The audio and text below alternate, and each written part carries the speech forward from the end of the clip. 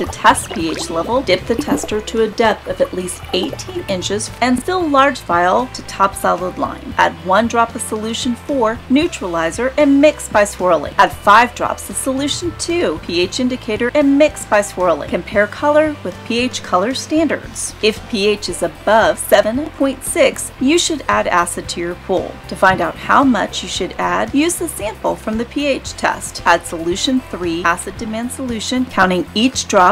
Swirl until color matches approximately 7.4, and that's ideal. Remember the number of drops added, then refer to the acid demand chart for proper amount of acid needed for your pool. Add no more than a quart of liquid or 40 ounces of dry acid per 10,000 gallons of water per day. HASA pool products.